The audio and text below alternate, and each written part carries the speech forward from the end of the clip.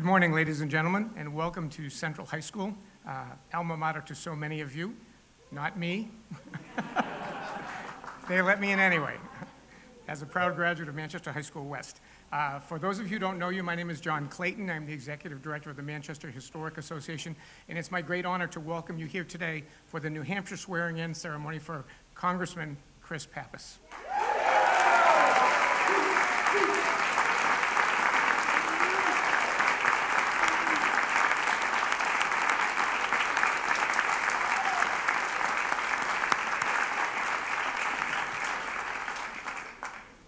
Again, we welcome you here to Chris's alma mater. As a Manchester boy, he felt it was important that they apparently had these ceremonies in Washington on Thursday. Well, that was simply not sufficient for Chris to be inducted as a member of Congress. It had to happen here in his hometown, and I'm honored to be here with you. We have a great program. It is going to be short and sweet because there were so many of you here. We have standing room only and then some. So please join me in welcoming the New Hampshire Gay Men's Chorus and Girl Scout Troop 12046, they're getting bigger, led by Rep. Cassie Levesque, and we're going to hear from the choir in a minute, but in this point would like to welcome the Manchester Police Department and Manchester Fire Department Honor Guard for the posting of the colors on the stage. Please stand.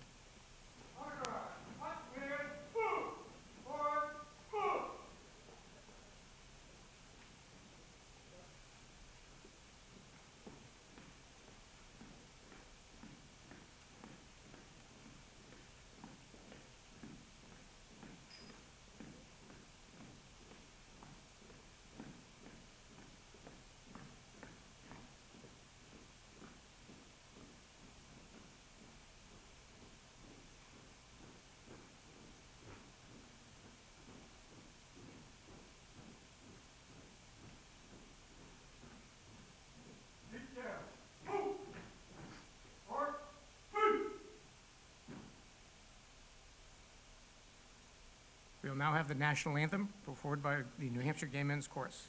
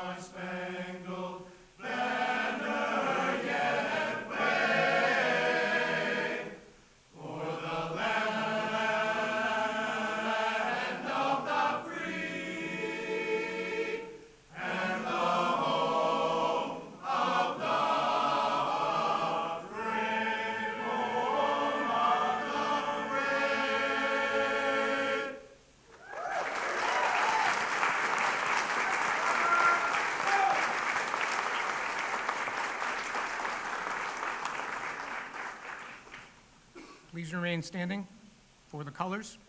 And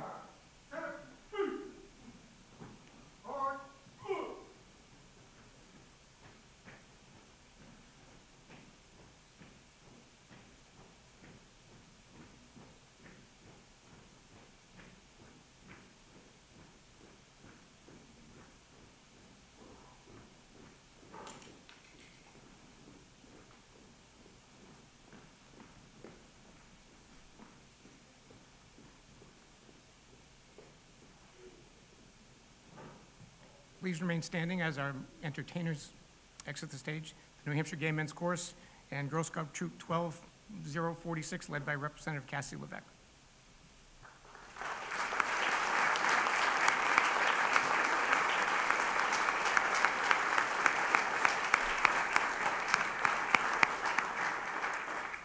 Please be seated.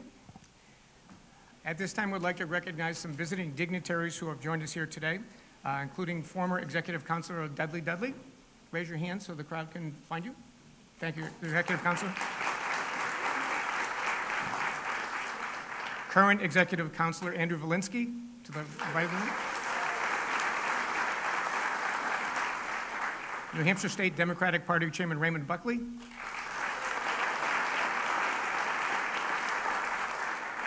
We have a number of senators who have joined us here today, including Senate President Donna Susie.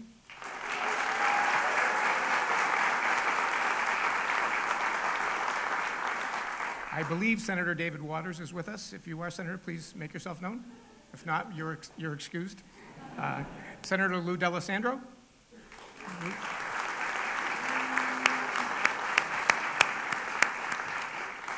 Senator John Morgan.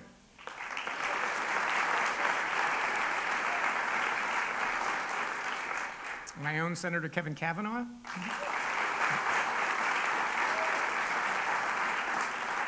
Former Mayor Robert Baines.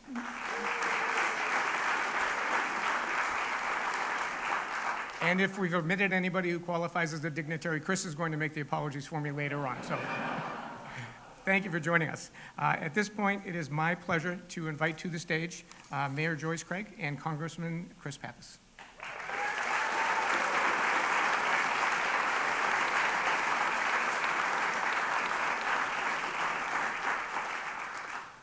Please raise your right hand and repeat after me.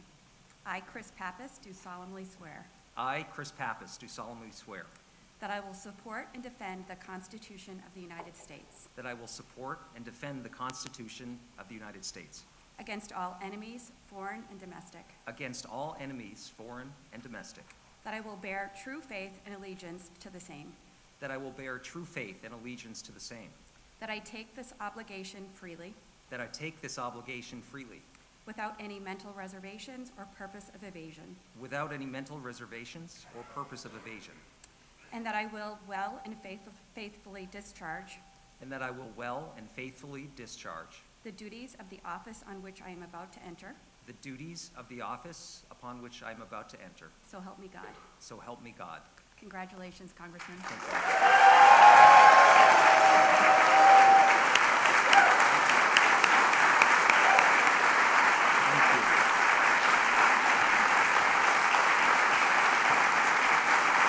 Thank you all so much. Thank you. Thank you so much. Thank you so much. Please be seated. You know, we've had some great assemblies in this building, in this school, but none as important to me as this one here. You know, 2 days ago in Washington, D.C., the 116th Congress convened. We gathered to begin our new session and the important work that confronts our nation. But serving as your member of Congress wouldn't be official for me until I took that oath before all of you here today. And I'm so glad that so many of you have gathered at this moment. I want to thank our great mayor, Joyce Craig, for all her work for the city of Manchester. To my friend, John Clayton, who's the keeper of the historical flame here in the city of Manchester and does great work. Great performance by the New Hampshire Gay Men's Chorus, and we're thrilled that they've joined us here today. I want to thank Representative Cassie Levesque and the Girl Scout troop from Lee. Thank you for joining us here today. You made it real special for us. To the Manchester Police and Fire Department's Honor Guard, thank you for presenting the colors and for being a part of this ceremony. To my friends in the House and Senate and on the Executive Council, to my friend Molly Kelly, who joins us here today, thank you very much.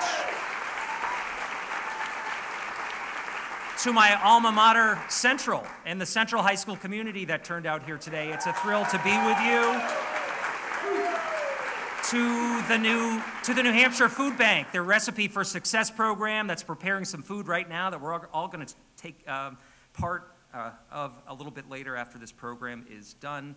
And I want to thank my family who's joined us here as well. My parents, Don and Arthur Pappas, and my extended family for all their support They've stood with me in the kitchen at the Puritan Backroom Restaurant. They've stood with me throughout this campaign. I wouldn't be standing on this stage without them. Thank you for your love and support. And thank all of you. This is a wonderful shared experience, coming into Congress at this point in our nation's history. And welcome to Manchester High School Central, the oldest and most diverse public high school in the state. 3 generations of my family graduated from this institution, and this place fundamentally shaped who I am and my worldview. From Mrs. Miraboli's history class, to Mr. Mayot's French class, to Ms. Nakash's literature course, excuse me. World Lit is everywhere, by the way, if you didn't know. It's right in the back of the room. And to Mr. O'Neill's civics course. I received a world-class education in the Manchester school system, and thank you all for making it so. So, in taking the oath of office here, I feel like I'm coming full circle, because I'm going from a kid that was wandering the halls of Central High School to a representative who's working for you in the halls of Congress, and I couldn't be more honored to take that title and to fight for you each and every day. You know, I grew up in a restaurant business that's just up the road. You've probably been there. I learned a lot about the world around me. I certainly learned about hard work, and I want to thank my extended Puritan family, who's well represented here today. You guys always bring a lot of spirit wherever you go. But I learned about the importance of service through that restaurant experience. I learned about putting others before yourself, about working together, about treating everyone with dignity and respect. And we need a little bit more of that in Washington, don't we, folks? So it is about time we take some New Hampshire know-how, some common sense, and some hard work down to Washington, D.C. to try to make a difference for the people of the Granite State. As I said on election night, whether you're a Republican, an independent, or a Democrat, wherever you live, whatever your income, race, or religion, and whomever you love, I will get up and fight for you each and every day. That's a promise that I make to you here again today. So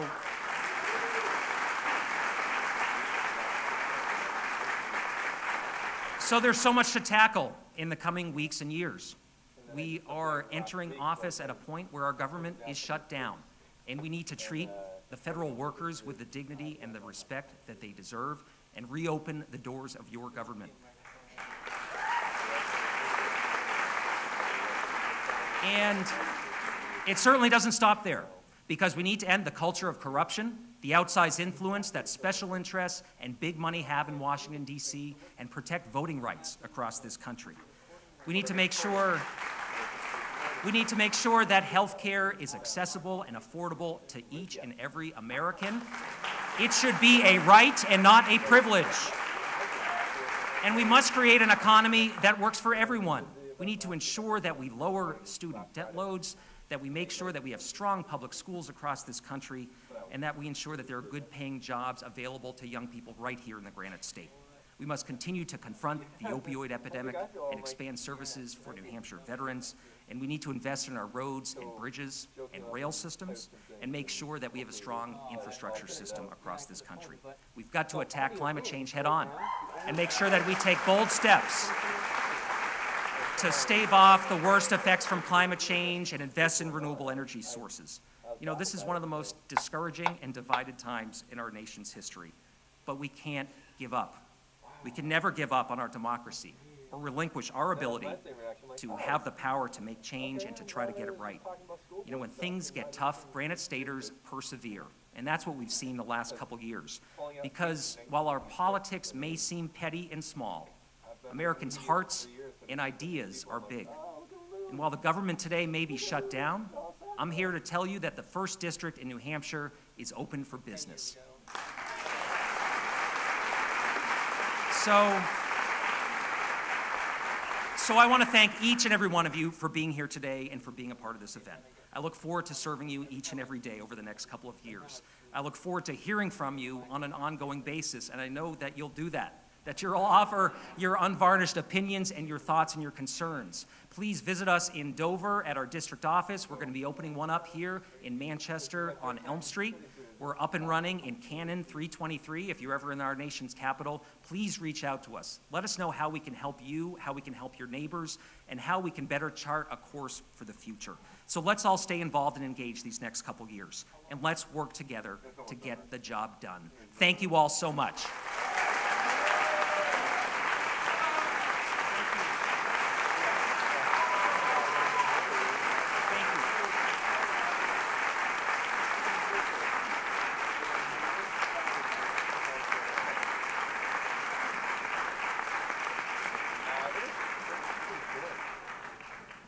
Yeah, a little bit more than that, I'd say. Maybe 40. Thank you, Chris. The New Hampshire Gay Men's Choir will perform another song for us this evening, pardon me, this afternoon. Thinking happy already. The song will be "The Beauty of the Earth."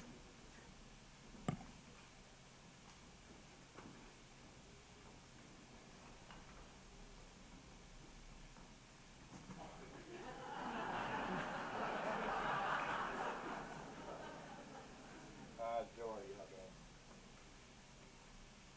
So you should anyway. God, that was tough for you anyway. 13 Exactly.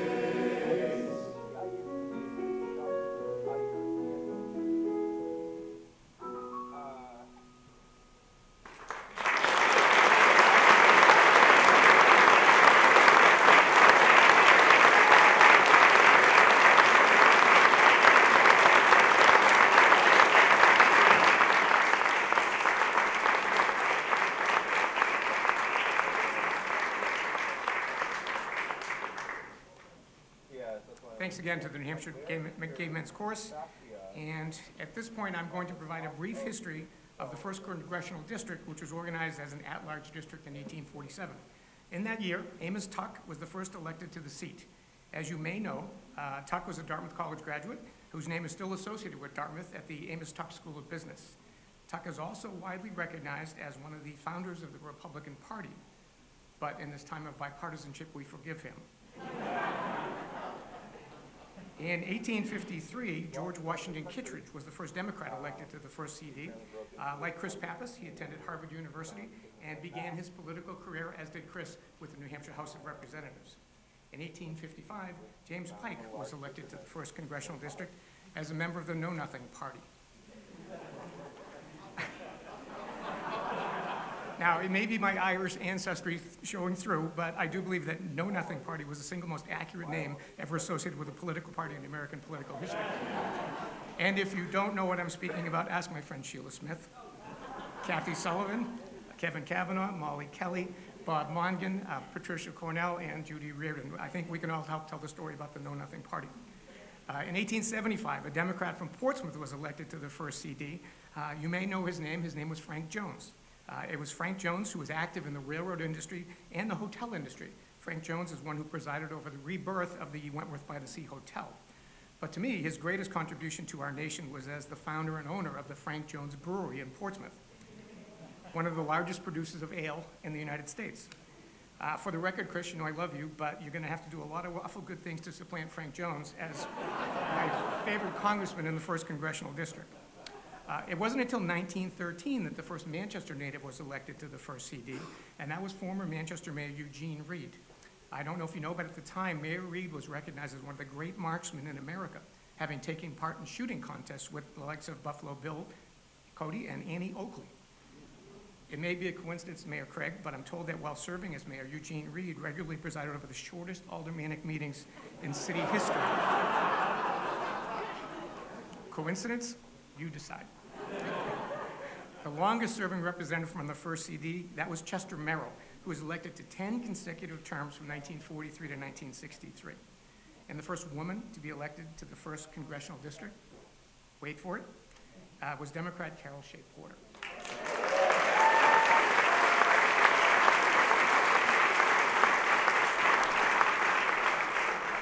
Carol was first elected in 2006, then 2008, then 2012, and then 2016. And it was her selfless decision to step down that opened the door for Chris Pappas, who only had to overcome 10 challengers in the Democratic primary to claim the nomination and then the general election. Piece of cake, right, Chris? Yes, the first CD has a long and fascinating history, and this past Thursday, the mantle was officially passed to our own Chris Pappas. Certainly that ceremony on our nation's capital, as indicated, may have been a dream come true, but this, today, this is not a dream. This is reality. Being a true son of Manchester, it's not only right and fitting that we recognize him with this ceremony here today, here in Manchester, and here at his alma mater, Central High School. And I am honored to be here with him today, as I hope you are as well. Thank you.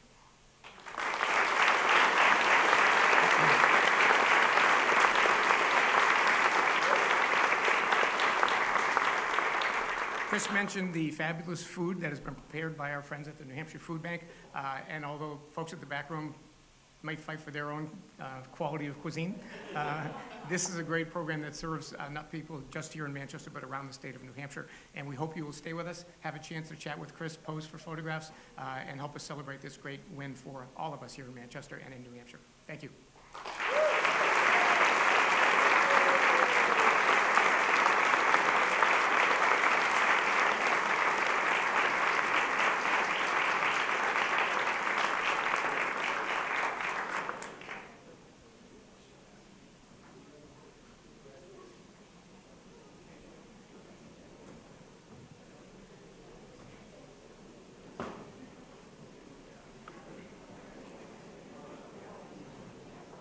One more reminder about the food. It is to my left, your right, and feel free to start, and Chris will be working the room for the rest of the afternoon. Thank you.